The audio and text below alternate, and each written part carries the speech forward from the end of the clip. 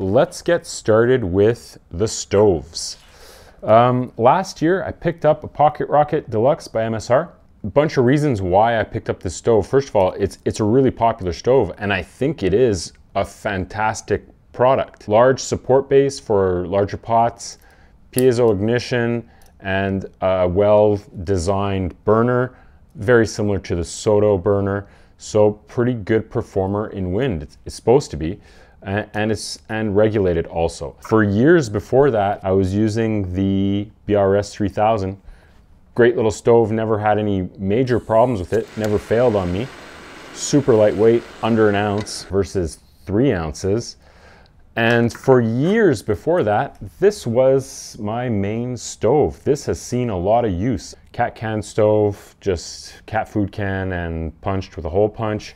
Just put your pot right on that and you need a windscreen. This thing basically weighs nothing. Why did I change from this to this and then try out the Pocket Rocket Deluxe? I got sick of this one being tippy. You know, it's slow. Sometimes it's pretty affected by wind. It's not very stable. You knock it over, all the fuel falls out. The issue I had with this stove was in some pretty heavy wind, just never got my water to boil. It was a problem. And I thought, you know what, I'm going to try something different. And I asked MSR to send me this one. It's a very good performer. It definitely outperforms the BRS 3000 in wind. Can definitely handle heavier pots, but it's a heavier unit, and you know, I didn't find that it gave me that many advantages over the BRS 3000. If I had to pick between one of these two for the rest of my life, I'd probably go with this one just because you can handle bigger pots on it. I think it's a better quality product. But what did I choose to use instead of this? Well, for years, I'd been toying with the idea of trying out a Caldera cone. If you're not familiar with a Caldera cone, I think there's really only one company that makes them. It's basically an alcohol stove that has a windscreen that's an integrated pot support. The model that I've been using pairs up with this little Evernew pot. This is, I think it's 600 ml, or I mean 400. It's a half liter. It's a tiny cook pot. And you know, honestly, for my trips, I typically boil water in the morning to make coffee and then boil half a liter of water or less in the evening for dinner. So I really don't need much of a stove. I got the Caldera Tri from Trail Designs, and you know what? It works. It works much better than cat food can stove. It's very stable. The burn times are very consistent.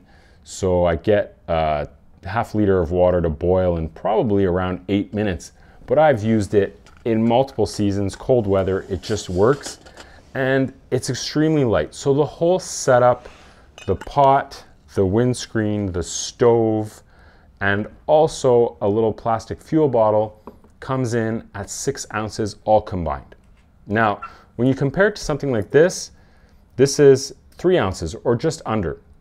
But you always have to take into consideration the weight of your fuel canister also, and I always look at the empty weight. So the empty weight of one of these small 4-ounce cans is 3.5 ounces, so right around 100 grams. So this is 6 ounces altogether, excluding the cook pot. And the other thing that I like about it is that I can just bring the amount of fuel that I need for a trip. This bottle will typically do me 2 nights using basically 2 ounces of fuel per day. And then you can just scale up with a bigger plastic bottle if you're going on a longer trip. I can also buy a 1-gallon jug of denatured alcohol for $17 in Canada, or under $20. And that's enough for something like 75 nights. So very economical. But what I like the most about it is that it's just so easy when I get home from a trip to just top it up, be ready for the next trip, or just bring the amount of fuel that I need. Is it something that I recommend to everyone? Definitely not. I think for most people, a canister stove is the way to go, but if you're looking for something that's kind of a little bit different, you like that adaptability and being able to, you know, choose how much fuel you bring and change that and get fuel almost at any hardware store, this is a really great option. I'm really quite happy with it. The problem with this is that it's paired to a specific pot. So, you know, you can't just mix and match at whenever you want. You've got to sort of keep it as a dedicated system. Next up is water filters. So I started using a BeFree in 2019. Also did a trip in Colorado, and that was probably my first big trip using the BeFree water filter with the bag that it comes with. So you know, very simple system. I think it was right around in 2019, 2018 that these came out. Before that, I used chemical drops, so Aquamira or whatever you call it, the A and B solutions. I'd make a little premix, and that works very well too. It's very light. There's a cost to it that, you know, you're always kind of having to top that up. But moved over to this, the BeFree always worked well for me. But I decided to give the Platypus Quick Draw a try. So the Quick Draw is made by Platypus. I think it's a pretty interesting product in a lot of ways. It has some good ideas. I like that it has a nice closing cap. I like that it can screw on to a standard pop bottle. And then it also has this kind of proprietary quick twist lock that goes on the bag that it comes with. And the bag that it comes with has a pretty large opening. Not as big as the 42 millimeter ones that work with the BeFree, but definitely bigger than a pop bottle. The bag that it came with has a little handle so you can scoop water pretty easily. Now, if you just compare these two, they're the same technology. They use a hollow fiber filter, so it's all of these little strings of filters that the water has to get into, and then it all comes out into sort of the ends of those little fibers. So same technology. In this one, the hollow fiber is just packaged in a different way. For all I know, made in the same factory. I have no idea, but there can be only so many places that manufacture these things in the world. My guess is comparable in terms of performance, just slightly different form factor. What ended up happening, a few things. First of all, I noticed that when you have this, it works well, the flow rate's good. I found that it was a little bit annoying, but you'd use it and then you'd sort of have to just put it away and roll it up and, you know, have them separate. You'd have to put the cap on this or else it would leak water into your bag and whatever.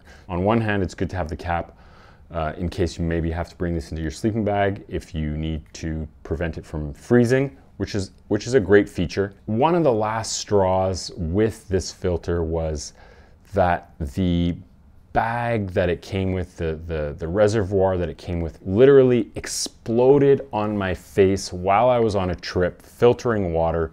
Filling up my Platypus filter, and I went to go drink from it and the back just completely exploded out. The volume of water was coming out pretty good, so I wasn't squeezing it like crazy. Luckily, it does fit on standard bottles, and I was able to use it on my Smart Water bottle. So I was able to do the trip, no problem. To give it kind of one last chance, I picked up one of these knock bags, 2-liter bag or 3-liter, what is this? 2-liter bag. It's got that big opening, which is nice, screws onto the filter, so you can fill this up really quickly and then filter. I found this just gave me a bit of friction to use. And what I did from there was I picked up one of these Hydropack Flux. I really like that I can just go scoop up water, get my filter in there. I can either just throw that in my pack and filter it a little bit later. I can drink it out of the bottle. It works for me. I've never had any issues with these filters. They typically last me about a year, or they last more than a year. I tend to replace them every year, even if they're still working and not having any flow issues. So back to this, I'll typically filter it into another bottle if I'm just gonna be using that one, then make sure that it's completely empty, roll it up, and shove it in the side pocket of my bag, just like that. And I don't have to worry about it having two parts or coming apart or whatever, or having, or anything. I can leave the filter on it and it's not this big dangly piece that's on top. It just works really well. It's streamlined. I prefer this over Platypus. Let's get into shelters. In 2023, I used the X-Mid Pro and the X-Mid Solid. I used the Pro all summer, so in real summer conditions, no crazy weather in terms of snow or anything like that. On the shoulder seasons, I used the X-Mid Solid. And from that, I decided that the X-Mid Solid is definitely the one for me in those challenging conditions. The X-Mid Pro was too small for me, and I decided to go back and try the Altiplex. Now, luckily, Justin was able to lend me the Altiplex. He wasn't using it this year, and I used it for several trips. And the Altiplex is a very good tent. A lot of people like it, and a lot of people use the other Z-Packs Plex tents. So the single pyramid style, all-in-one tents that have the built-in bug screen, built-in floor. And it's a great tent, has a lot of things going for it. And I understand what people like about it. It's very simple, it's very quick to set up. I find the setup a little bit more adaptable than the X-Mid, in that if the ground's a little uneven, because the fly doesn't pitch down right to the ground, it can accommodate a little bit more of a bump or a dip or things like that. So I find that it is quicker to set up than the X-Mid. The problem for me with the Altiplex, and I'm sure it's the same for the Plex Solo and all of those single pole pyramid tents, is I don't find them very user friendly. I find getting in and out of them, it's nothing to do with the so-called rainbow door. Just getting in and out of them, it's sort of a crawling, an exercise in gymnastics. And once I'm inside, I find the space very limited. Even though the Altiplex is touted as a shelter that's good for tall people, and I do fit in it, I just come very close and I do touch the insides quite a bit. I worked on the pitch a lot. Depending on how you angle the whole shelter, you can kind of maximize the inside or you can really lose a lot of space. I worked on the pitch. I figured out what was the maximum space I could get out of it, and I still found that the roof was just so close to my face and so close to my feet that if I shifted at all in the night and wasn't perfectly centered, my sleeping bag ended up against the walls. And that led me to the main problem, which is condensation. I was out on one trip where it didn't rain, cooled down in the night, and it was just the perfect conditions for condensation, and the tent just filled up with moisture. In the morning, my sleeping bag was soaked. I had to wipe out the tent a lot. It would have just been a problem if it had been a longer trip. That to me is a deal breaker. It's the number one thing that I avoid is moisture inside my shelter. And for me, that means some kind of double walled tent or a tarp with some kind of bug protection or something like that. The all-in-one or the hybrid shelters, whatever you want to call them, the shelters that have a single wall and some kind of floor attached with a little bit of bug net around them, it's just not for me. I could see myself using a tent like that in the future on a really quick overnighter where weight was the absolute premium, and I knew that basically the weather wasn't going to be that bad and condensation might not be that much of an issue.